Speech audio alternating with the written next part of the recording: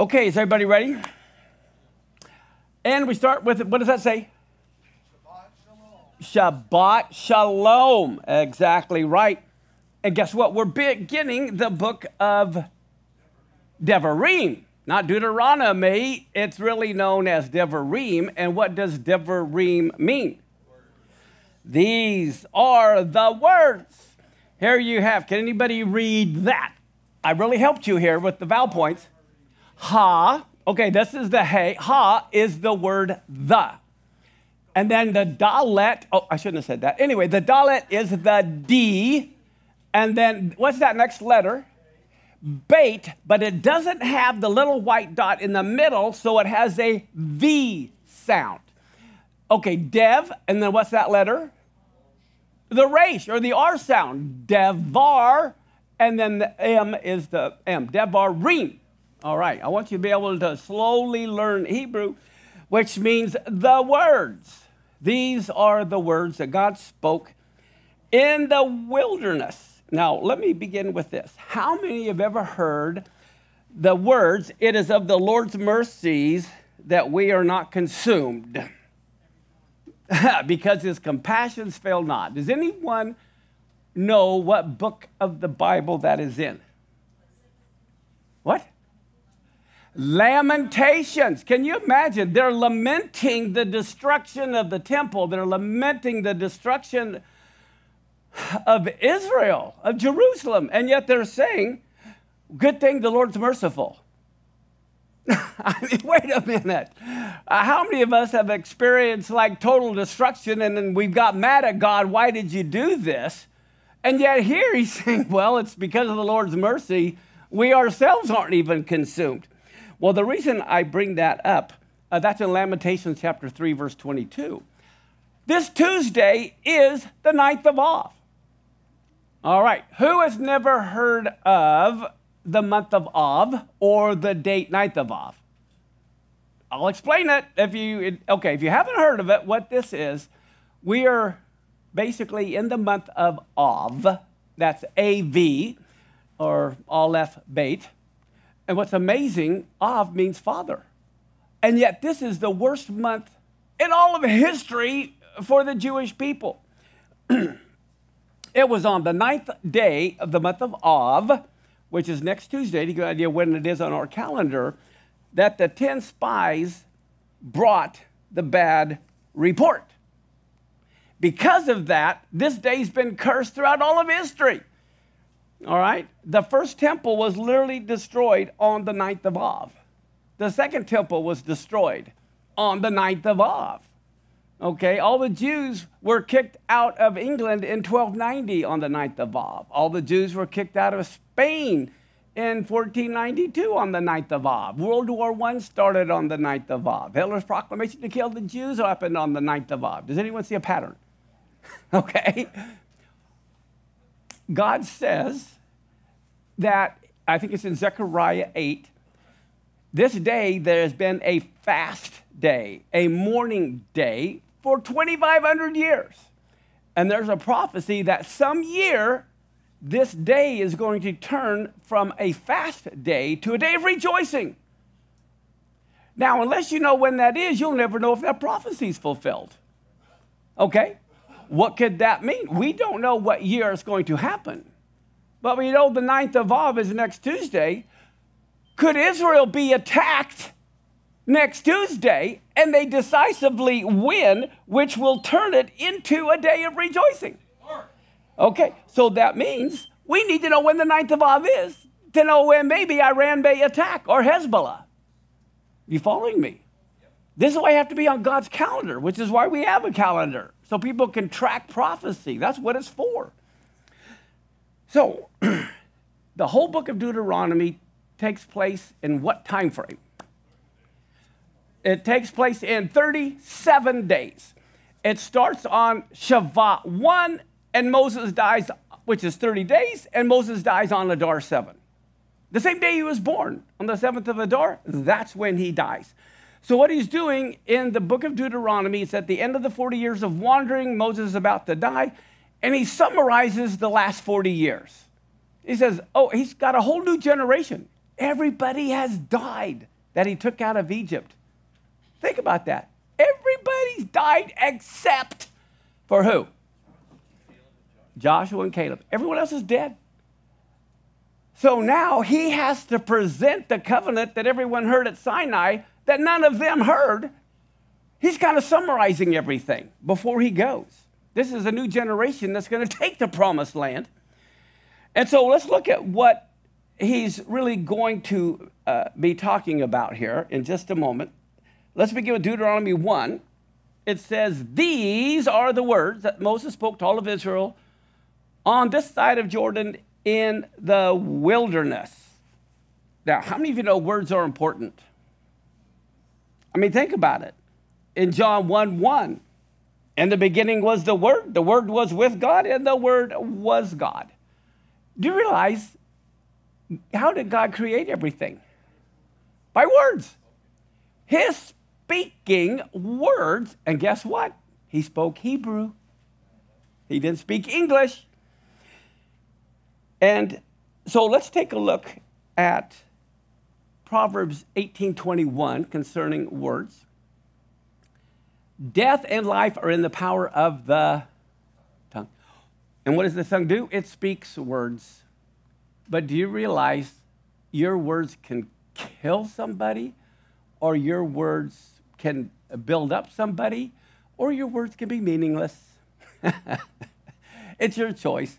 I say this because I so love, whenever I go to the grocery store or talk on the phone, I always want to build that person up or make them feel good. My goal is not always to get accomplished what I need to get accomplished. Okay, like at the store, I'm not there just to get my stuff and to get out. I'm there to try to brighten someone's day. I'm serious. It makes life so much more fun, especially when you can see the reaction. You can see someone who's all grumpy and they're mad or something. You know, and then you start talking and joking with them or whatever, and you've just changed that person's whole day. How many of you know you can also say something and ruin someone's whole day?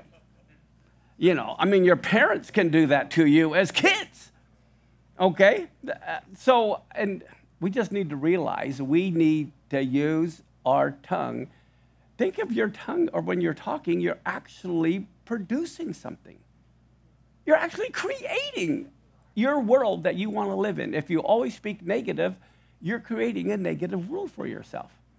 If you're in a negative world and you want to live in a positive world, you need to start speaking positive things, not just to yourself, but to everybody. It's amazing how that works. Look at Psalms 34, verse 12 and 13. Who is the person who desires life and loves many days that he may see good? Well, then keep your tongue from evil and your lips from speaking deceit. Amazing. It's right there. Look at Ephesians 4, 29 and 31. Let no corrupting talk come out of your mouths, but only such as is good for building up, as fits the occasion, that it may give grace to those who hear. Let all bitterness and wrath and anger and clamor and slander be put away from you, along with malice. How often do we hear people that are just negative? They speak negative. I remember, it was 50 years ago, a long time ago, there was a book written by a gentleman named Charles Capps, and it was all about, the tongue, and it was a great book. Now, when you think about evil speech, which is known as what? Lashon hara, the tongue that is evil, throughout the 40 years of wandering, the Israelites had constantly blamed Moses because of their wilderness experience. And in the end, they needed to face the hard truth. It wasn't Moses' fault. It was their fault. It was their own negative attitudes that had kept them in the wilderness. As a matter of fact, if we look at Deuteronomy 1, verse 34 and 35, listen to what Moses says. It says, and the Lord heard what? Not just your words, the voice of your words, which implies, can I have some water? Can I have some water? Do you hear the voice? Same words, but a different voice. God says, look, I heard the tone of what you said. And I was angry, and I swore, saying, surely there shall not one of these men of this evil generation see that good land, which I swear to give your fathers. God not only listens to our words, he listens to the tone of our words. That's why there's another verse in Deuteronomy we'll get to eventually that says, basically, because you did not do what I told you to do with joy. You realize you can actually do what God says, and it's not good. How would you like, you tell your teenage son to dump the trash? I ain't gonna do it, okay, fine. And he grabs it. I mean, and he does it, and it's like, oh, well, no, thank you. Okay, so it's not just doing the commandments. You have to do them with a happy face. Okay, let's look at Deuteronomy 1, verse 2 and 3. It says, there are how many days' journey? It was only 11 days from where they were to Mount Sinai. That's all it was, 11 days. And it came to pass in the 40th year, wow, in the 11th month, on the first day of the month, Moses spoke to the children of Israel according to all that the Lord had given him in commandment unto them. Wow. If you remember, they had traveled 3 days. They only had 7 days to go, and they're there. And oh my gosh, look what happened. Okay, so the key thing about Deuteronomy, I'm going to kind of go over the whole book as a summary, and then we'll look at it chronologically. But there are key words in the book of Deuteronomy. And one of the key words is the word covenant. The word covenant appears 26 times.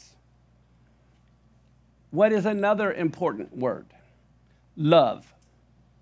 Love appears 21 times. The word remember occurs 14 times.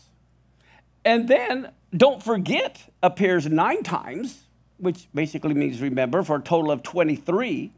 And then we have the word Shema, which means what? Hear and obey. So often we tell our kids to dump their trash, and they go, I heard ya, I heard ya. And you go, I don't want you to hear me, I want you to do it. Then, as a matter of fact, it occurs 18 times also. Now, the first word we're going to cover today is the word covenant. Now, you're going to find in the second half why that is such an important word and why the King James translators were crazy. All right, let's start with Deuteronomy 4:23. Take heed to yourselves, lest you forget. He doesn't want them to forget the covenant of the Lord your God, which he made with you. And then you go and make a graven image or the likeness of anything which the Lord your God has forbidden you to do. Let me see. Okay. Look at Deuteronomy 4:9-13. He says, only take heed to yourself and keep your soul diligently, which means to guard, protect your soul, lest you, what? Forget the things which your eyes have seen, and lest they depart from your heart all the days of your life. But what are we supposed to do? Teach them to your sons' sons. And then it says, especially the day that you stood before the Lord your God at Sinai, when the Lord said to you, gather everyone together, and I will make them hear my words. And what was the purpose of that? That they can learn to fear me all the days they live on the earth, that they may teach their children. And you came near, and you stood under the mountain, and the mountain was burning with fire unto the midst of heaven, with darkness and clouds and thick darkness. And look at this. And then the Lord spoke to you out of the midst of fire You heard the voice of the words. You saw no similitude, only you heard a voice. And then he declared to you his covenant, which he commanded you to perform, even 10. And you know what? When it says 10 commandments, how many of you know it's not the word commandments? That's a mistranslation. It's the 10 words.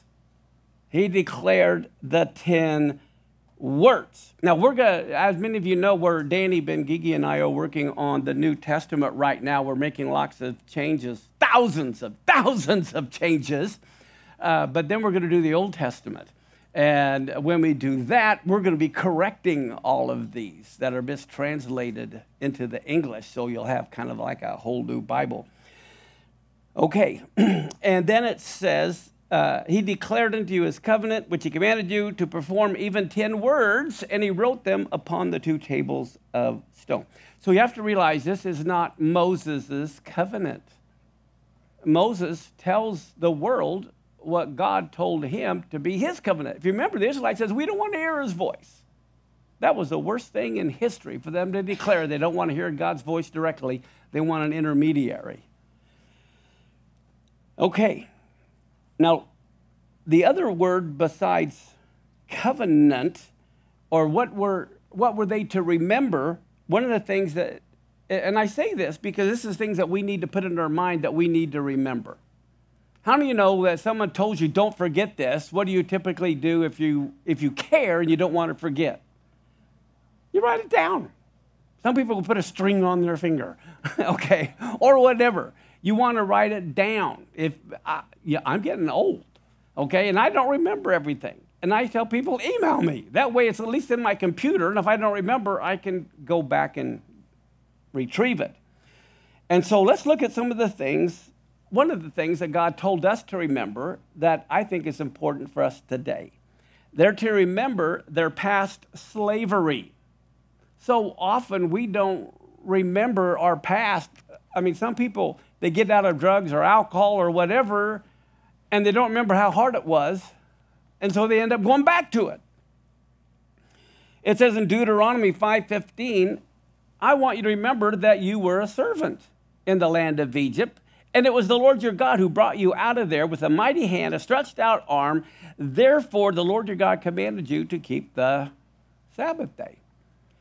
All right, so we're to remember that we were at what time slaves, and we're to remember the Sabbath day because God redeemed us.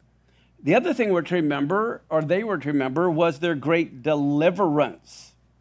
Look at Deuteronomy 7:17 through 19. God says, if you say in your heart, well, these nations are more than I, how can I dispossess them? You shall not be afraid of them. You shall well remember what the Lord your God did to Pharaoh and then to all of Egypt, the great temptation which your eyes saw, the signs, the wonders, the mighty hand, the stretched out arm, whereby the Lord your God brought you out. So shall the Lord your God do unto all the people of whom you are afraid. Okay, let's do that today. How many of us are afraid of the giants in our own life? We get caught up with things we're afraid of. Yeah, I don't know if it's good or bad. I mean, it could be a bad thing, but I just have no fear. I really believe that God is in control. Now, I will never put myself in jeopardy or do something to test the Lord, but I am so convinced if it's not my time, it's not going to happen. And if it is my time, there's nothing I can do about it. Does that make sense?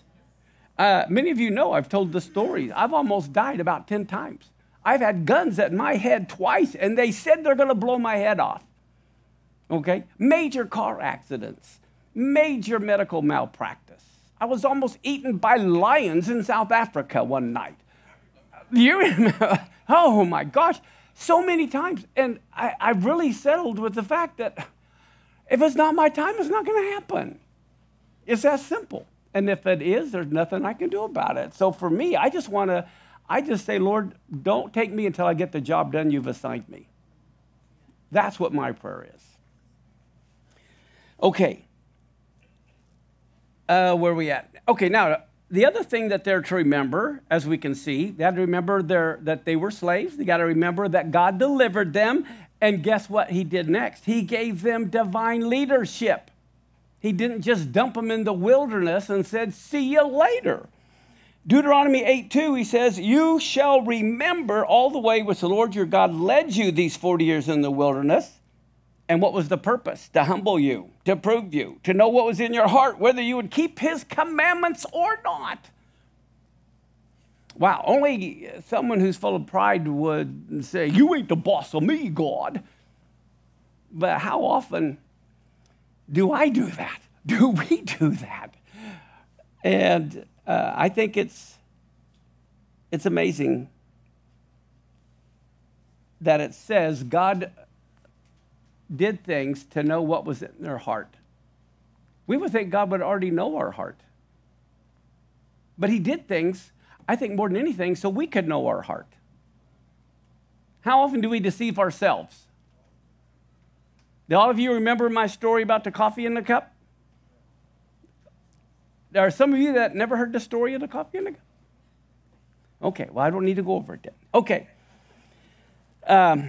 Then the other thing we have to remember is past rebellion in Deuteronomy 9:7. Remember and don't forget how you provoked the Lord your God to wrath in the wilderness. From the very day that you left Egypt until you came to this place, you have been rebellious against the Lord. Now he's telling this to the new generation. They didn't leave Egypt. They were born over there by the Sinai. And yet God knows what is in their heart. Look at divine judgments in Deuteronomy 24:9. They are also to remember what the Lord your God did to Miriam when they came out of Egypt. What did he do to Miriam? Does anyone remember? Leprosy. Why was she smitten with leprosy? The evil tongue. The very thing I'm talking about. Her words. They're also to remember their past. A lot of times we think we're supposed to forget our past. Well, sometimes it's important to remember your past because we don't want to repeat it. They say if you forget history, you're condemned to repeat it. Some things we have to remember. Look at Deuteronomy 32:7-8. He says, remember the days of old, consider the years of many generations. Ask your father, he'll show you. Your elders, they'll tell you. When the Most High divided to the nations their inheritance, when he separated the sons of Adam, he set the bounds of the people according to the number of the children of Israel. Now, when you read that verse, what comes to your mind? There was no Israel. Israel didn't exist.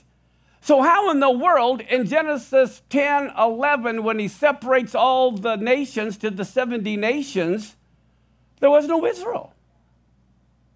That kind of tells you God knows what he's doing before he does it. Okay? And why, if you read Genesis, there were 70 people of Israel that went into Egypt. That's why there's 70 nations. And how many bulls did Israel kill during the Feast of Sukkot, which is 7 days long? 70 bulls. This is what's amazing. The nation of Israel were to be kings and priests. On Yom Kippur, Aaron would make atonement for himself and his family. Then he would make atonement for the nation of Israel. And then on Sukkot, since Israel has been atoned for, they were to make atonement for each one of the 70 nations by slaying a bull. The devil was so smart, he took the stupid nations, had them destroy the temple, which was the very thing that was being used to make them righteous with God. I mean, he is smart. But sometimes we cut off our nose to spite our face, as they say. Now, here's some key thoughts. In Deuteronomy chapter 32, verse 6, they answered the Lord, and it says, is this your answer to the Lord, O foolish people and unwise? Is he not your what? Father. This is the very first time in the Bible that God declares himself a father to Israel, who's given you life. He has made you and given you your place. And again, the Hebrew word for father is Av. Abba is daddy. Av is dad. And wow. All through the Bible, Isaiah, every place, he says, oh my goodness, you don't even remember me. We're to remember him and all he's done. As a matter of fact, look at Deuteronomy 7, 6 through 9. It says, you are a holy people to the Lord, your God. The Lord, your God, has chosen you. You've been picked to be a special people to himself above all the people that are upon the face of the earth. Can you imagine, of all the people on the face of the earth, God goes, I pick you. Now, was it because they were so smart or cute or no? It was a random choice. God just looking and says, I pick you. How many of you, when you're in grade school, you would have people pick teams for baseball, volleyball, and you're always hoping you would pick first and you were picked last. Some of you may know what I'm talking about. You want to be picked first. There's something that God really taught me right after I became a believer when I was 19. I joined this youth organization, and we traveled around the United States, and we would be witnessing on the streets and things like that. It was called the Agape Force.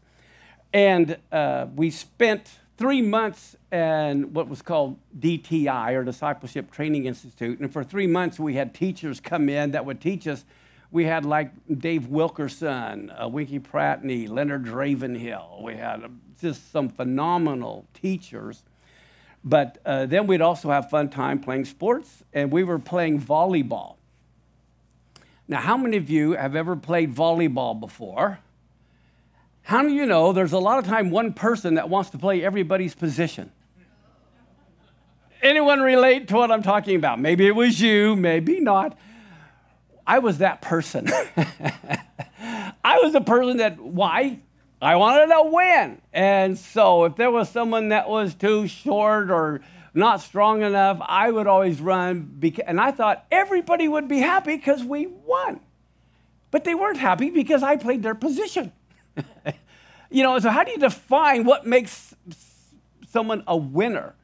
And the Lord really told me that what makes someone a winner is when they feel like they've been chosen. So what God told me is, instead of me trying to win the game, try to make other people feel like they're winners.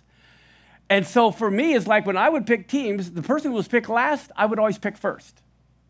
And guess what? By picking the person who's always last pick first, even if we lost, they'd go home and they'd be bragging they won because they were picked first.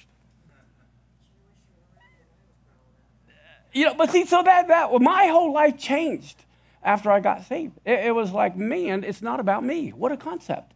It's about making the other people feel good, which is why I like making people feel good at the grocery store. Whenever I meet anybody, I smile because it's about making them feel like they're a winner.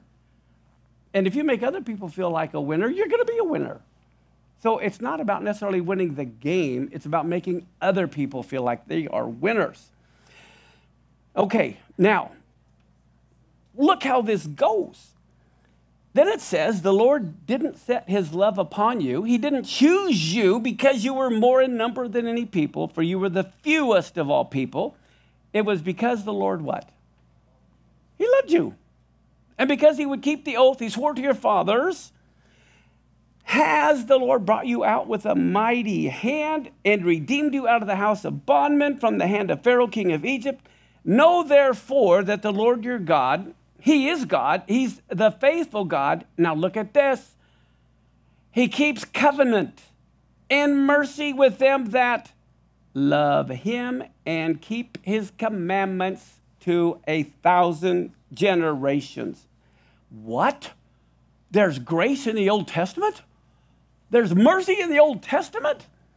So here we have mercy. Who is mercy shown to? Mercy is shown to those who love and keep his commandments for 1,000 generations. If a generation is 60 years, that's 60,000 years. It's only been 6,000 years since Adam. If it's only been 6,000 years since Adam, the commandments are still valid for another 54,000 years. Think about that for a minute. How can you say God's commandments are gone when he shows mercy to those who love and keep his commandments for 60,000 years? But here's the other thing that you may question. Why do I need mercy if I keep his commandments? If I keep his commandments, why do I need mercy? Anybody think about that? Because you don't keep them all the time. None of us keep them all the time. And just because we don't keep them doesn't mean they're gone away. The difference is God will show mercy to those who love and keep his commandments. Think of it this way. Two people appear before a judge for a crime, and one of them says, I'll never do it again, and the other one says, I'm going to keep doing it for another 100 years. Who's going to be forgiven? Okay, so it's the whole concept that we have to understand. God's love and mercy is to those who don't throw his commandments out. It's to those who keep them and guard them. Now, here was the problem. Let's look at Deuteronomy 1, 22 and 23. Moses says, you guys came near to me, every one of you, and you said, we're going to send men before us. They will search us out the land and bring us word again by what way we must go, into what cities we'll come. And the saying pleased me well, and I took 12 of you, one of a tribe. Well, what happened? After 40 days, they come back, and they are afraid of the giants. Okay, again, this event happens next Tuesday. Now look at verse 27. You murmured in your tents, and you said it was because the Lord hates us. That was the problem. That was the problem. They felt God hated them when he brought them out of the land of Egypt to deliver us into the hand of the Amorites to destroy us. Here God's their father, they're their kids, and he thinks their father wants to kill them. Totally, it's from the heart. Look at Matthew 25, verse 24. Here you see God had given money or talents to different individuals, and then he came back to see how they did. And it says, then he who received the one talent came and said, Lord, I know that you're a hard man, reaping where you haven't sown, gather where you haven't strewed. Oh my gosh, this servant, his opinion of God was he was hard, he was mean. But he wasn't hard and mean.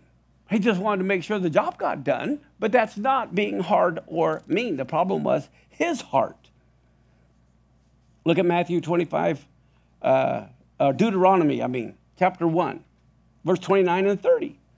Moses says, I said to you, dread not, neither be afraid of them. Or this is Caleb, I think. The Lord your God who goes before you, he will fight for you according to all that he did for you in Egypt before your eyes. So here Joshua and Caleb are telling people not to fear because their eyes are on the Lord. If you remember, there were 3 sons of Anak that they saw, 3 sons of Anak that they feared. But what they didn't see was the 3 forefathers, Abraham, Isaac, and Jacob, who were buried in the earth. They were focused on the giants on the earth, not the spiritual giants in the earth that God is keeping covenant with. And then look at verse 31. And in the wilderness, where you have seen how that the Lord your God bare you, as a man bears his kids, and all the way that you went until you came to this place, yet in this thing you did not believe the Lord your God. You know what this is saying? This is saying, look, this is how a man bears his child. So here you have these 2 pictures. This is what God wanted to be. He wanted Israel to see him as their father who was carrying them on his shoulders into the promised land, and yet they never saw God that way. They saw him as some big, mean person. That's not the way it was supposed to be. So look at Deuteronomy 1, 32 through 35. It says, yet in this thing you did not believe the Lord your God. Now, what does it mean to believe or not believe? A lot of people say, well, I believe in God. Well, Is that a bonus point? The devils believe in God, and they're flat out worried about it. So when it says you did not believe the Lord, they knew the Lord existed. So what does that mean? They didn't trust him. They did not trust the Lord, who went before you to search out a place, to pitch your tents in fire by night, to show you by what way you should go in a cloud by day. And the Lord heard the voice of your words. He was angry, and he swore, saying, surely there shall not one of these men of this evil generation see the good land which I swore to give to your fathers. So during the Exodus and the 40 years in the wilderness, Israel was known as the generation of no faith. I can't think of a generation in history that didn't see more miracles, more signs than that generation, and yet they were known as a generation of no faith. And it's the same thing when Yeshua was here on earth. That generation was a generation of no faith, and he was speaking to his people. And then Yeshua says, when I come back, will I find faith on earth? It could be the church could be the most unfaithful generation of that generation. And they're looking for signs and miracles. But this time they're going to get them, but it's going to be the wrong person doing the signs and miracles. They of all generations knew full well that God existed. They had manna falling from heaven. They saw the sea split. So let's talk about faith of believing in God and what that means. It's not belief in his existence. Real definition of faith is shown in our walk after we believe God exists. Will we go forward?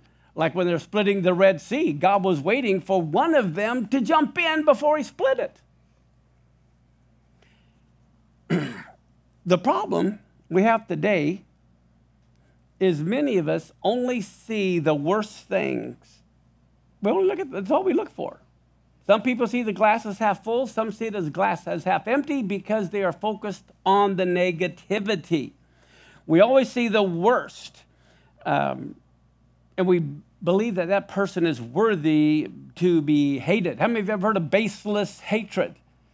You hate someone for absolutely no reason. That's what happens to a lot of the Jewish people. People hate them, but they have no valid reason to do it. We need to respond with baseless love. We need to show kindness. We need to show care for others. We need to see the best in them and to build others up simply because we can. When you look at the ninth of Av, I have up here on the screen, the first ninth of Av that made history was the sin of the spies, and we see the reason why they didn't believe in the basic goodness of God. And the first temple was destroyed because the people fell into the core sins of idolatry, immorality, and bloodshed because they didn't believe in the basic goodness of the commandments.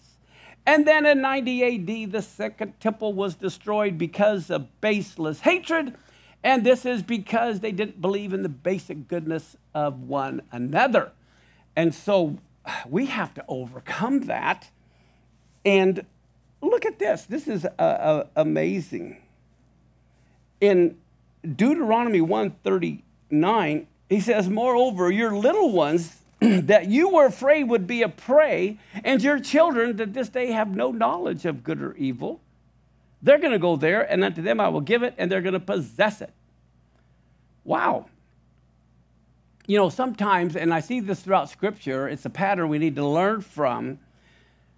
How many of us know, even our politicians, when it comes to the debt, they pass it on to their children and the next generation. And the next generation, we want to send our children to fight our wars.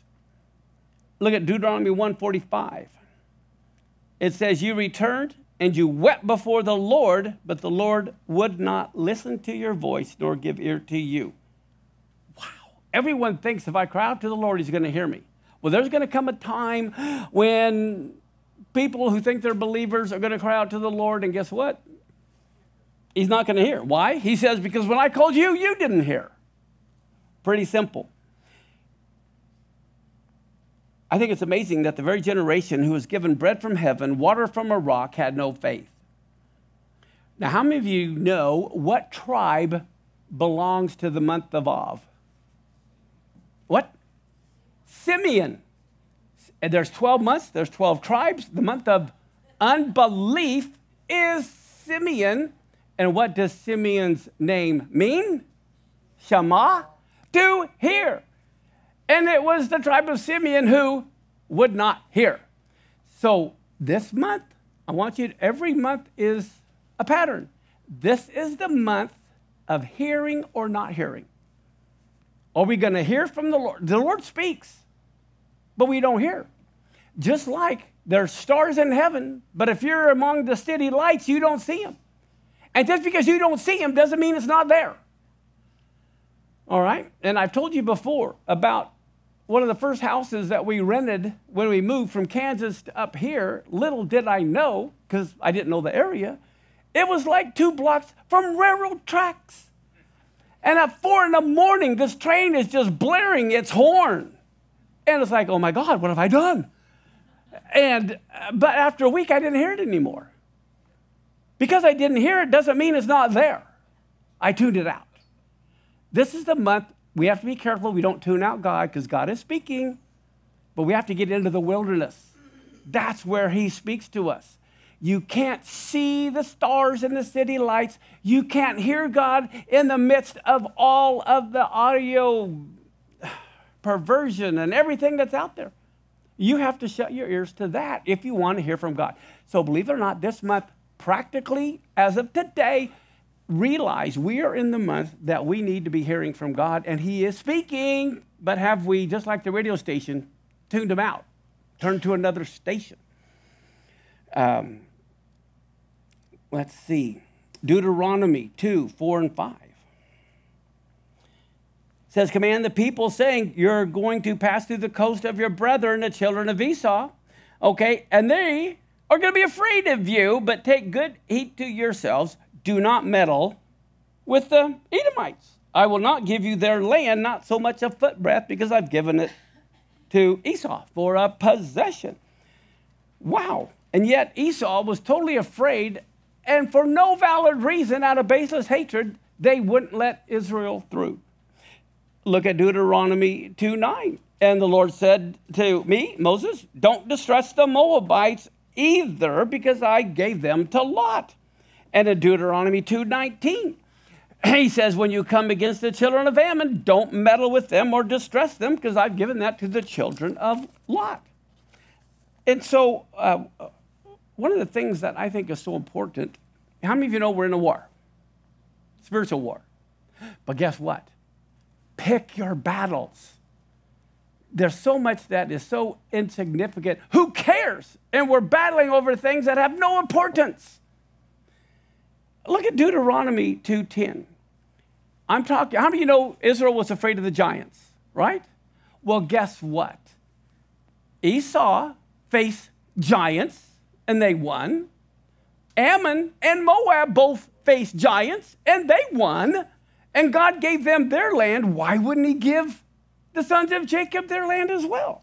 Deuteronomy 2:10, the Amines dwelt there, a people great and many and tall, just as tall as the Anakims, which are also counted as giants, but the Moabites called them Amines. Wow, they conquered the giants. And look at Deuteronomy 2:12. The Horims also dwelt in Seir before time, but the children of Esau succeeded them when they had destroyed them from before them and dwelt in their stead. And then the Ammonites also conquered the giants in Deuteronomy 2:20. It says that also was accounted a land of giants. Giants dwelt there in old time, and the Ammonites called them Zamzumims, a people great, many, and tall as the Anakims, and the Lord destroyed them. So he's saying, look, guys, the Lord destroyed all of these other people who are evil. Why would you not think he would take care of them? And then I will close with this. Today is called the Shabbat Chazon, which means the Sabbath of vision, which is always right before the 9th of Av. And look at Isaiah 1:1-4. Here we have the vision of Isaiah, the son of Amos, which he saw concerning Judah and Jerusalem in the days of all of these kings. And he says, hear heavens and listen earth, the Lord has spoken. I've nourished and brought up children, but they have rebelled against me. Here the ox knows his owner, the donkey his master's crib, but Israel doesn't know. My people don't consider. O sinful nation, a people loaded with iniquity, a seed of evildoers, children who deal corruptly. They've forsaken the Lord. They've despised the Holy One of Israel. They are estranged and gone backwards. We do not want to be a repeat of that generation. The time of Yeshua was a repeat of that generation. And Yeshua says when he comes back, will there be another repeat of that generation who want to do away with all of his commandments? So let's stand.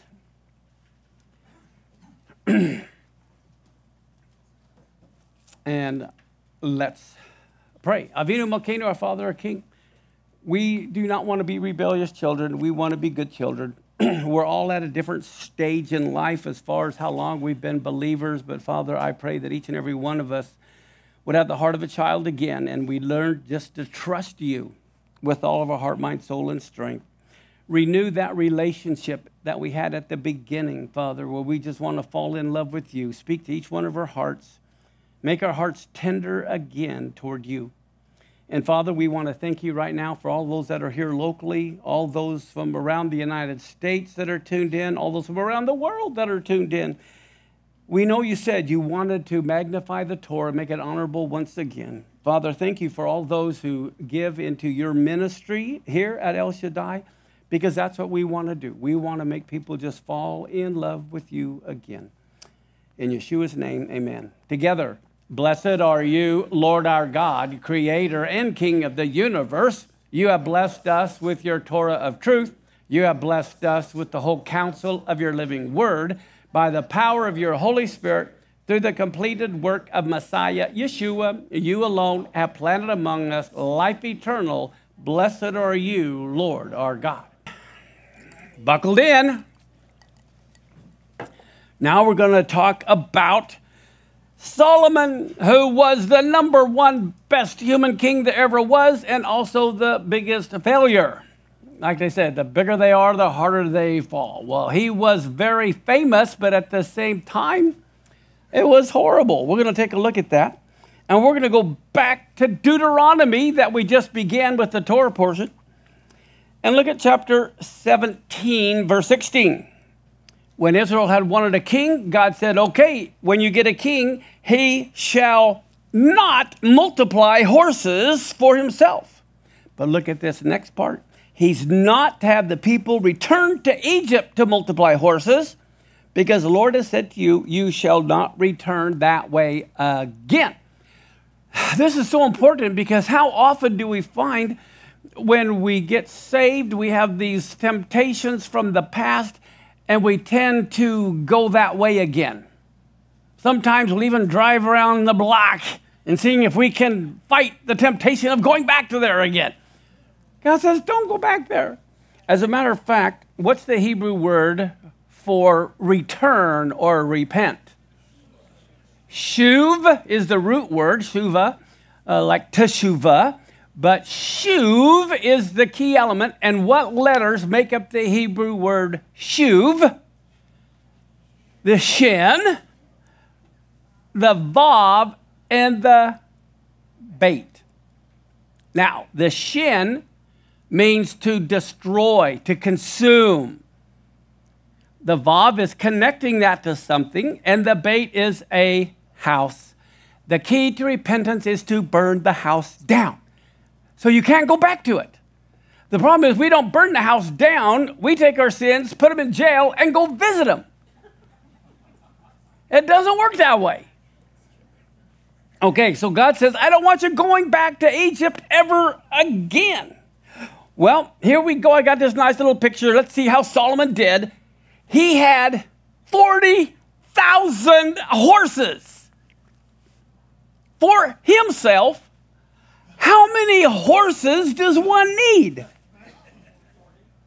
Can you imagine 40,000 horses for who? Himself. Oh my gosh. And he had 40,000 stalls of horses for his chariots and 12,000 horsemen. How many does he need to take him to the store? I mean, What in the world? But guess what? Look at this, 1 Kings 10:26. And Solomon gathered together chariots and horsemen. He had 1,400 chariots and 12,000 horsemen whom he bestowed in the cities for chariots and with the king at Jerusalem. So here he is. Look at this. He's got 1,400 chariots. But you know what is really sad? Look at 1 Kings 10:29. They weren't supposed to go back to Egypt to multiply horses, and it says, a chariot came up and went out of Egypt for 600 shekels of silver, a horse for 150, and so for all the kings of the Hittites, for the kings of Syria, they brought them out by their meats. Do you realize Solomon not only did what he wasn't supposed to do, these were the modern day tanks. He sold them to the enemy. Can you imagine if Israel sold nuclear material to Iran? This is how stupid Solomon was. Number one, he went back to Egypt, which he wasn't supposed to do. Number two, he got horses and chariots from Egypt, which he wasn't supposed to do. And number three, he sold them to the enemy. Do you remember what the word Hittite means in English? Terrorists. He was selling horses and chariots to the terrorists. Oh my gosh. That they weren't supposed to make any covenant with. Now, let's look at Deuteronomy 17 again, verse 18. It'll be when the king sits on the throne of his kingdom, he has to write for himself a copy of this law in a book, and has to be from the one that's before the priests, the Levites. What is that saying? Number one, it says he has to write for himself. In other words, the king cannot ask a Levite to write it for him. He has to get a copy from the Levites, the original or whatever, and then he has to look at every word and write every single letter, every single word, with a Levite looking over his shoulder to make sure he does it correct. And why does he have to do that?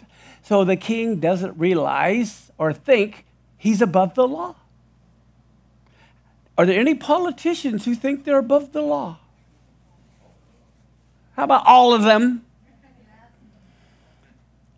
Wow. A king who's not above the law.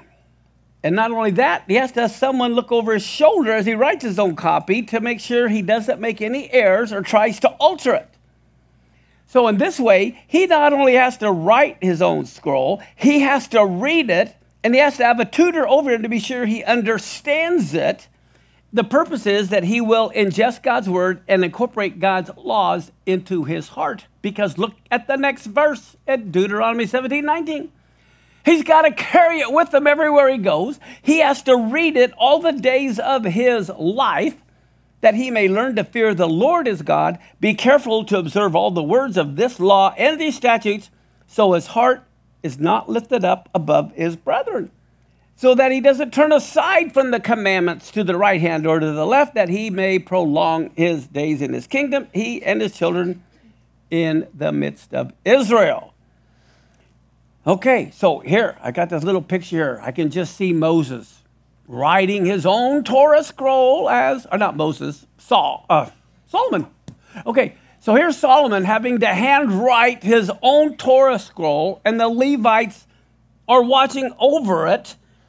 But imagine, if he's supposed to read it every day of his life, and we think we are kings and priests, we better be reading it every day of our life.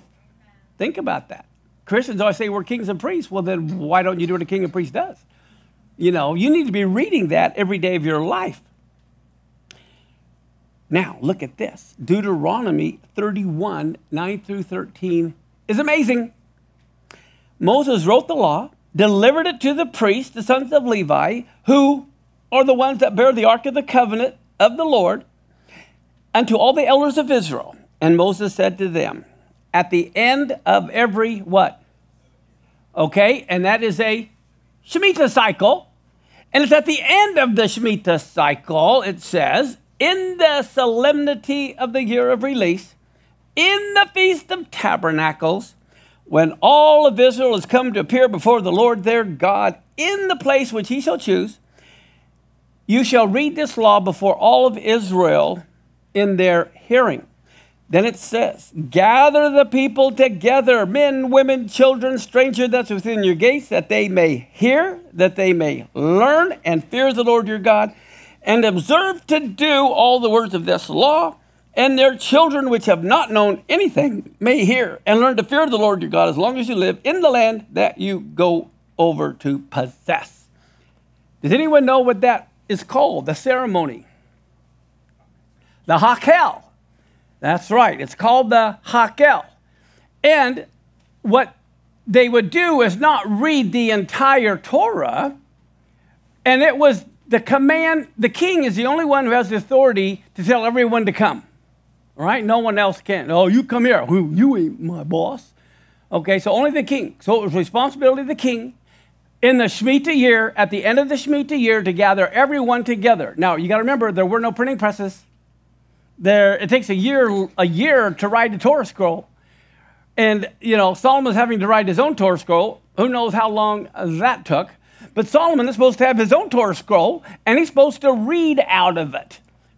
There were no printing presses. Okay, so not everyone had ever heard one word of the Torah. Think about it.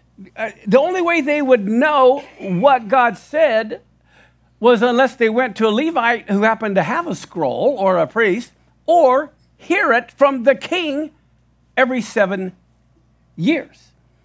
Now, they would not read everything. They would read Deuteronomy chapter 1:1 through chapter 6:3, which is basically, that I was talking about this morning, just a historical summary. Moses is telling everyone about their history. Then they read Deuteronomy 6:4 through 9, which we know is the Shema. And 11:13 to 21 is a repeat of the Shema. So I want you to understand what they're hearing. They're not hearing Genesis. They're only hearing the summary of Deuteronomy and only parts of Deuteronomy.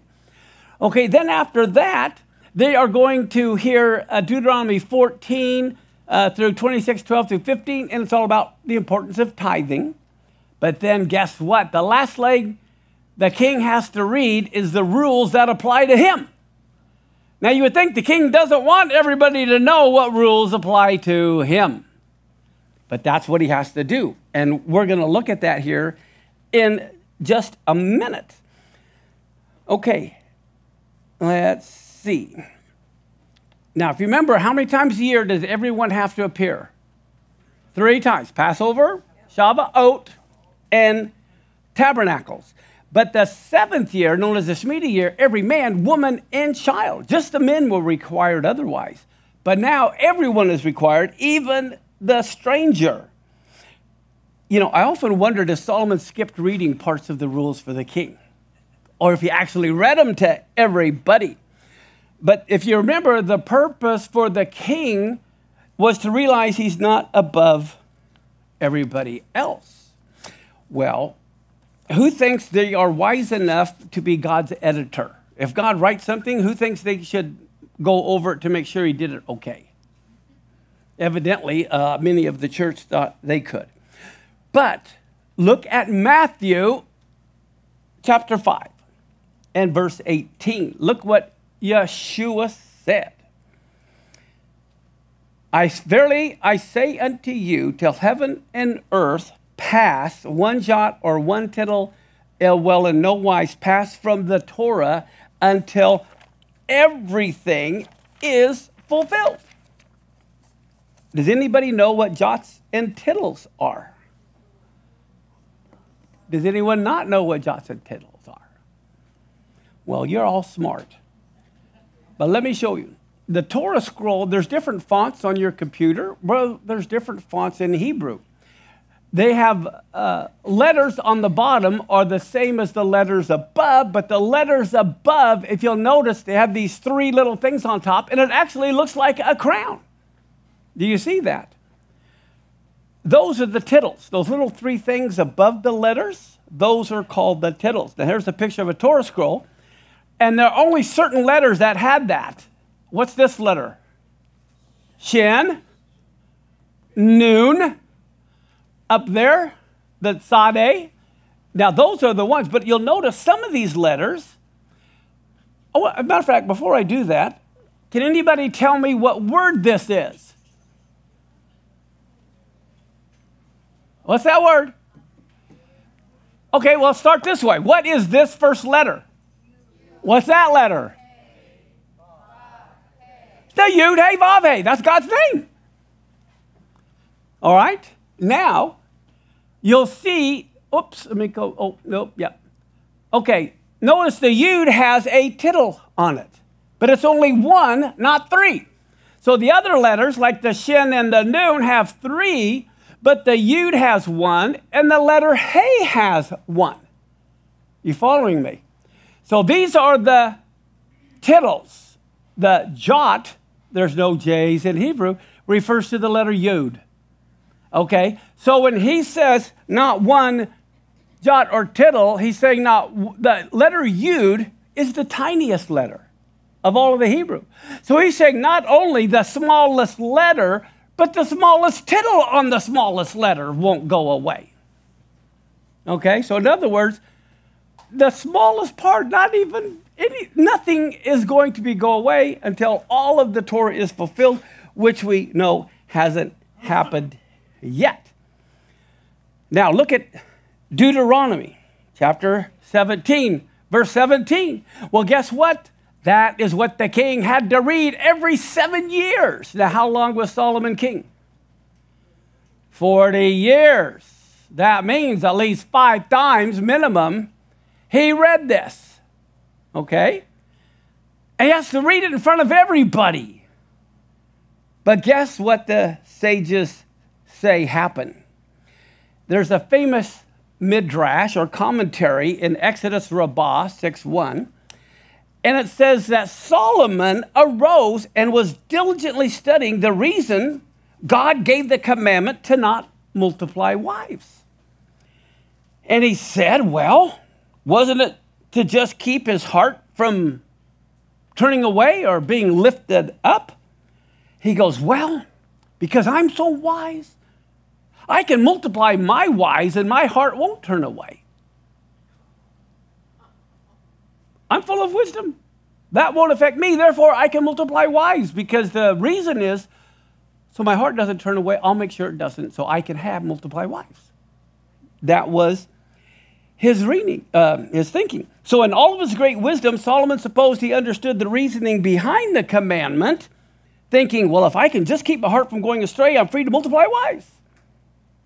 Because he thought he understood the principle of the Torah, it meant he didn't need to obey the literal meaning of it, which is what much of the church thinks today. But get a load of this. Let me show you. Here we go. This is, and he shall not multiply wives. Okay? And I want you to notice, how many of you know that no in Hebrew is what? Lo. Lo is no.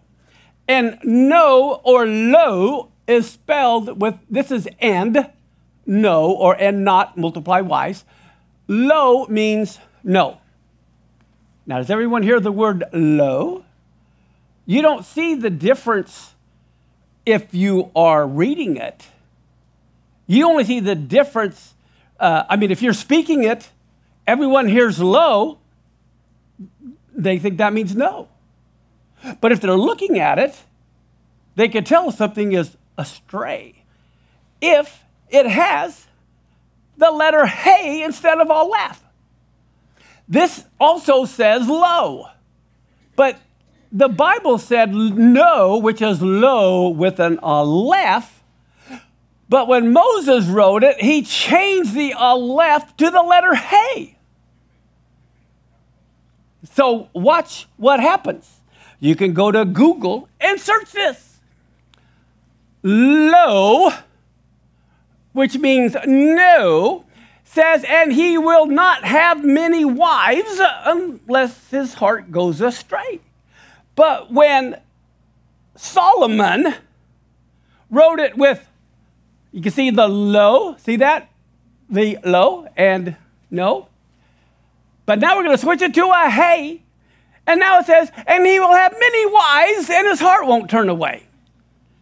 So just by switching the aleph to a hey, it changes the meaning. And the sages say that Solomon changed the letter aleph to the letter hey. Well, and you see the letter, the hey and the aleph, the only difference? Well, look what's next. What is next? The letter Yud. And they say that the Yud went up to heaven and said, Lord, Solomon has just changed a letter, and basically, I'm next. And if he changes that letter, maybe he's going to get rid of the smallest little letter as well. And God replied, Solomon and 1,000 like him are going to pass away, but the smallest tittle will not be erased from you. This is why most Christians don't know, but in Matthew 5, when he said that, everybody knew he was talking about Solomon. That midrash was written a long years before Yeshua ever came. That has been around forever, that commentary, because Solomon multiplied wives. And so when he said that, everyone knew, oh my gosh, when he said that not one jot or tittle will pass away, he's talking about King Solomon. Okay, now, look at 1 Kings 11:4. It came to pass when Solomon was old that his wives turned away his heart after other gods. So the story, this midrash is teaching this. Well, guess what it says then in the midrash that was written over 2,000 years ago? It says it would have been better for Solomon to clean sewers than to have this verse be eternally written of him. Wow. Well, in Christian theology, we've erased whole sentences and chapters of the Torah because we've assumed ourselves to be wiser than the Torah. We've taken our cues from King Solomon rather than King Yeshua. And if that's true, it would also be better if the church cleaned sewers rather than play at theology, which is where we get replacement theology from. There is a book that I own that is called The Hebrew Goddess. It's by Raphael Patai. And it was published by Wayne State University Press. And it states on page 50. Now, this is a Jewish guy rewriting about history. And listen to what he said. He says that, how long did Solomon's temple exist? It was about 370 years. It says that of the 370 years during which Solomon's temple stood, of the 370, at least 236 of those years, or 2/3 of the time, there was a statue of Asherah in the temple. They were not to make an Asherah idol, and it was in Solomon's temple for 236 years of the 370 years. That is amazing to me. So, I only have one more teaching on Solomon, and then the next week we'll start the Song of Songs. I just have to show you this other thing on Solomon. But so far, let's summarize what we've learned. In spite of being beloved by God, God called Solomon his beloved. He was blessed by God. He was given abundant wisdom. He was given fame. He was given fortune. He was given power. He was given authority. And how did Solomon thank God for giving him all of these gifts? He went against everything God required as a king. He multiplied wives. He married strange wives. He multiplied silver and gold to himself. He multiplied horses to himself. He built altars to pagan gods, thousands of them. He was the first king of Israel to sacrifice his own children to Molech. He was an arms merchant selling arms to the enemy. He took all the credit for the building of the temple. He tries to give away part of the promised land. He lifted his heart above his brethren, and he thumbed his nose at God twice. Now you get a better idea of what Solomon was really like, which is why people are going to be so deceived when the Antichrist comes, because he is like a type of Antichrist, not Christ. He's going to get peace in the Middle East, which is what Solomon did, but it was by breaking every covenant. It was a false peace. It was not a true peace. And this is who the world is looking for to bring peace in the Middle East. So what I believe, so many people tell me, look, I found the Antichrist. I know who the Antichrist is. My attitude is, who cares? I don't care. Because what we have to realize is what the Antichrist will be like. Solomon was a total narcissist. That's how you're going to be able to identify the Antichrist. Look at, does he follow Torah or does he not follow Torah? Now, to give you an example of how bad things can be, now, I'm going to show some big errors in the King James Bible, and I'm very sorry for those King James only, but now that we've gone through the first half of the teaching, let me show you some things on your notes. Look at 2 Corinthians 3, 6 through 8. Let me show you it first up here. Look up here at the screen. And it says, who also hath made us able ministers of the New Testament. Wait a minute. There was no New Testament at this time. That's completely wrong. How can King James call it the New Testament? It's the New Covenant. It's not the New Testament talks about the New Covenant. But here it puts of the New Testament, not of the letter, but of the Spirit. For the letter killeth, but the Spirit giveth. But the ministration of death, written and engraven in stones, was glorious, so that the children of Israel could not steadfastly behold the face of Moses for the glory of his countenance, which glory was to be done away. How shall not the ministration of the Spirit be rather glorious? Horrible translation. If you look at the notes, this is basically what it's going to be in the New Bible we're coming up with. We got rid of all the haths and bringest and broughteth and boldeth. We got rid of all that. So we have, who also has made us able ministers of the new what? Not New Testament, the New Covenant, not of the letter, but of the Spirit. For the letter kills, but the Spirit gives life. But if the ministration of death, written and engraved in stone, was glorious, so the children of Israel could not steadfastly behold the face of Moses, not for the glory of his countenance, but for the glow of his countenance. I showed you his face was glowing in Hebrew, which glory they have, which was to be done away, which is really the heart and the tone of that is horrible. It's better translated as the glory was not to be standing forever. However, how shall not the ministration of the Spirit be rather glorious? So as I showed you before, it was talking about the first covenant. It was glowing. Well, how much more glowing will the new covenant be? Now, if you look at 2 Corinthians 3, 9 through 11, I have it up here as well. Look at this first. These are the King James that we're changing. They say, if the ministration of condemnation be glory, much more doth the ministration of righteousness exceeded glory.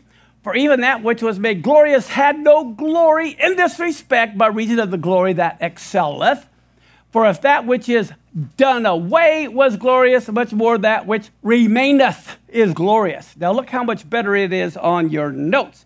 Verse 9 through 11, for if the ministration of judgment, which referred to the first covenant, is glorious, how much more does the ministry of righteousness exceed in glory?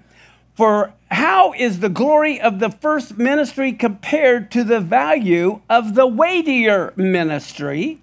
For if that which is short-lived was glorious, how much more that which is eternal is glorious? Now, do you see how that looks so much better than this, and it makes more sense than this? And then we go to the next one, verse 12 through 14. Look what they did again. It says, seeing them that we have such hope, we use great plainness of speech, not as Moses, who put a veil over his face, that the children of Israel could not steadfastly look to the end of that which is what? Abolished. But their minds were blinded until this day. There remains the same veil, untaken away in the reading of the Old Testament. Now you hear about, it's taken away in the reading of the Old Testament. What comes to your mind? When they read the entire Old Testament, that's not what it says.